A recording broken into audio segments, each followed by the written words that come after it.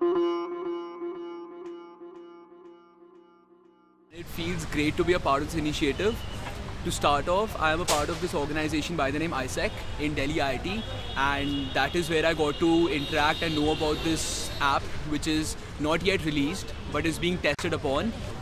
So I dream that this Crowdguard will enable the youth to gather and be united and together take an initiative which will change the world. Right now, there's a lot of problems that are being faced by a lot of people, not just women. There should be a lot more changes that need to be there in the system right now, and I'm not at all satisfied with what's happening around. I feel that the security situation is really bad for women and children actually as well in India, and there's a lot of vulnerability to sexual abuse in all spaces. There are literally no safe spaces, schools, colleges, homes, nowhere. It's quite sad that after 7:30 or 8:30 you don't see any women on the streets, and it's always a hassle to get back home if you're working late. I'd like to move out of my house freely at whatever time of the day. And I'd want the same for every woman and every girl in and around Delhi. So I want that even if it's 12, my mom shouldn't be telling me that, it's late, don't go out, it's not safe. I don't want that. My vision is that this entire need to not step out of your home after a particular point of time goes away. That it becomes safe to move out of your house no matter what time it is and no matter who you're with or who you're not with. And for now, I feel there is a lot which needs to be changed, and Crowdguard is directly aiming at doing that.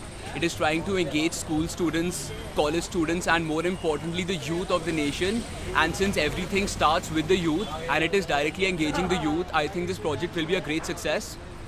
And today we had a test run of this application, and we were given a chance to directly run the app and try to fix the bugs which were there and try to suggest changes. One of the key factors that my Indian value system teaches me is togetherness, and that's what I take care of. If I see someone being attacked by something or getting molested, I will take up charge. I will make sure that that doesn't happen. Men and boys have a critical role to play in stopping these forms of violence against women. They can be leaders, they can be social change actors, they can inspire other people through positive action themselves, and or at least begin in their homes and families to raise the issue, to bring it out into an open domain where it gets recognized as a form of violence against women. I think that the Crowdguard app is going to be extremely useful, because the primary difference between Crowdguard and other apps that exist in the market right now is that these existing apps, they alert your parents or trusted friends whose details you've entered into the app. Now the problem that arises in such a situation is, what if these people are miles away? What are they going to do? Because even your exact location is not going to be of much help to them if they're sitting 10 kilometers away, right? So what Crowdguard does, and that is where it's really good, it's a revolutionary kind of an app, because it lets people in the vicinity know that you're having an emergency and that you need help.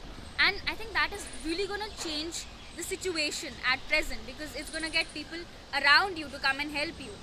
And it's been a great journey so far, and I think this app will be a huge success in the coming few months, because the reason for the existence of this app is very clear. It wants to impact people. So I think that is one of the strongest reasons why this app will sustain and take us a long way.